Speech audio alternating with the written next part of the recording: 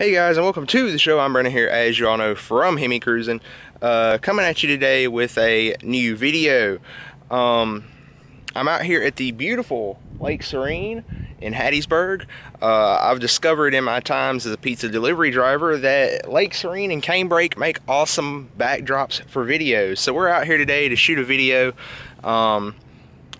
And the subject of today's video is something that I've wanted to do for a very long time, and that is a beater daily car and why you should have one. As all of you know, my main car is a 2013 Dodge Charger RT.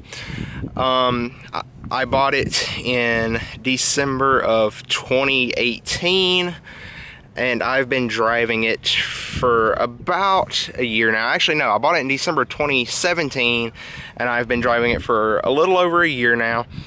And it's done me great. It hasn't done me anything wrong. But there's a problem with the Charger that made me consider buying a new car, which would be the gas mileage. Don't get me wrong, the Hemi gets good gas mileage on the highway, 30 at times. But in the city and for the job that I do, it was just wildly impractical. And the Charger has always been my dream car, really, as evident by the Mopar hat. The Charger's really always been my dream car. I've always wanted one, and as my first car that I bought with my money, it's not something that I really want to destroy.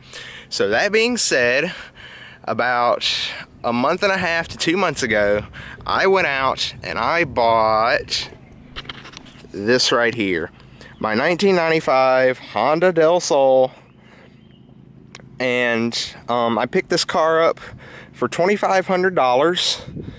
I drove all the way to Birmingham, Alabama to get it, and it is my new daily driver. It's in amazing shape, save for a few little spots. I will get to those in a minute, but there's a reason why I picked this car over anything else. Let me get back in the shade. First of all, the Del Sol is not your ordinary beater car. If you follow along in the videos, you'll notice that several members of the Alliance have Del Sols. They are fantastic little cars. I bought it because I've driven both Dustin's and Douglas's Del Sol, and I loved them. I fell in love with the little things. They're quick for what they are. They're cheap. You can pick these up relatively inexpensively. They are dirt cheap to replace. I'll get into the repairs that I've done in a few minutes and talk to you about how much that cost. And they're just fantastic, reliable little cars. You can run this thing into the ground and it would survive no problem. So I also bought it because there's a neat little quirk that this car does that no other car, except for a Corvette, has been able to do. And I'll get to that in a minute too. But first, let's talk about the total cost of ownership so far and what this car is doing for me. Now, the Del Sol is based off of the Del Sol is based off of Honda's Civic platform. It's basically the same thing as a Civic. It's got a Civic engine, Civic transmission, Civic drivetrain. It shares interior parts with a Civic. It's basically a Civic. What makes the Del Sol unique is this right here. The Del Sol has a Targa top, which means that you can undo the latches, pull the roof off the car, store it in the trunk, and basically you have a convertible. That is the main reason why I bought a Del Sol. Now, I can't take the top off at work for obvious reasons, but on days like this when I'm off, it's amazing to be able to cruise with the top down, and it's just awesome. Oh, peep the Hellcat over there. Send it. The second reason why I've bought it is this car gets about 40 miles to the gallon. Doesn't really matter what I do to it. I can hone on it in the city in the worst 5-hour traffic on Highway 98, and it will get 30 miles to the gallon. I can get out on the highway and set the cruise control. Yes, 1995, it has cruise control. I can get out on the highway, set the cruise control, and it will get 40 miles to the gallon. It is really just an amazing car. And the reason why I bought it, I was spending about, give or take, about $30 every day, every 2 days to run the charger for Domino's. With this car, $15 will last me 2 days of work.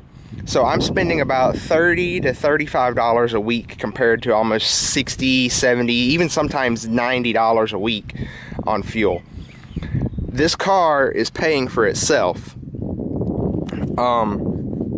As far as repairs go, this car was originally $3,900. I told the people that I picked it up from in Birmingham that I would come get it sight unseen for $2,500. They took my offer. Me and Douglas loaded up one morning, went and picked it up, test drove it, drove great, except for a few minor problems. The brakes were kind of iffy, and the tires had to be replaced.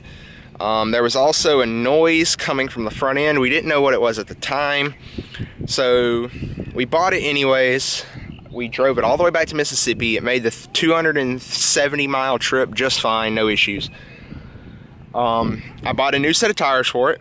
That was $300 installed. I bought a new set of drilled and slotted brake rotors and pads all the way around. That was $80. Bought a new brake booster and a master cylinder. That was $150. And I put new wheel bearings in the front because that's where my noise was coming from, was the wheel bearings. That was about $300. All of those repairs, if I would have done on my charger, would have easily been thousands. So this is, quite honestly, one of the cheapest cars I've ever owned. And that brings me to my next point. That is why you should go buy a beater car. They're dirt. You don't have to go get the most extravagant thing. I mean, this car does have minor cosmetic issues. For example, it's missing the Honda badge on the front bumper. Someone got mad at the previous owner and scribbled "got" into the hood, and the hood's gonna have to be wrapped. There's a little dent right here. The paint along the bottom is kind of peeling off. The car had a little incident with a shopping cart and scuffed the paint on the rear bumper. There's some scuffing here on the hood. It's missing the rear Honda badge. The trunk release doesn't work. But overall, this car is in extremely solid shape. I didn't have to go do any sort of major body work. Didn't have to do any sort of major catastrophic repair fixes. It has just been an amazing, reliable car. And for $2,500, it was really a steal. And I'm so in love with how cheap this thing is. It's freaking amazing. And honestly, I drive this more than I drive my Charger. The Charger has strictly been put on weekend duty for weekend shows, events, whatever that may entail. I drive the Del Sol now more than I drive the Charger. That's how cheap it is to run this thing.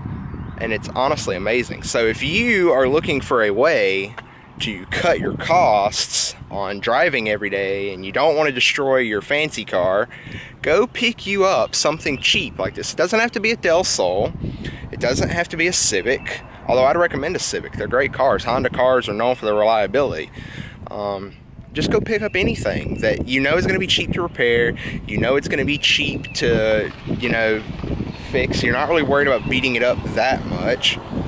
And go buy it, fix it up, and enjoy it. And that's what I'm doing. I'm enjoying every moment that I've owned this car. Some people think that me buying this car was a mistake. I don't think it was a mistake. I think I have done excellent with this thing. But that's all I really wanted to talk about it. And I just wanted to show the car off, kind of give you a little bit of an overview.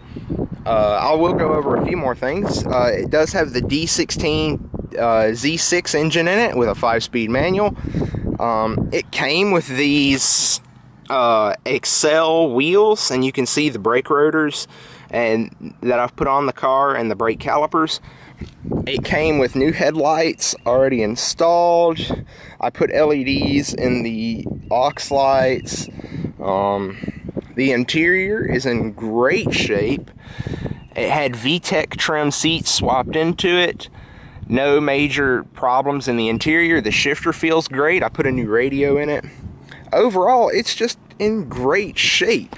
I just wanted to make this short little video telling you about the Del Sol, about my endeavors. I will be at Cars and Coffee Biloxi next month, April the 7th. I'll be out there.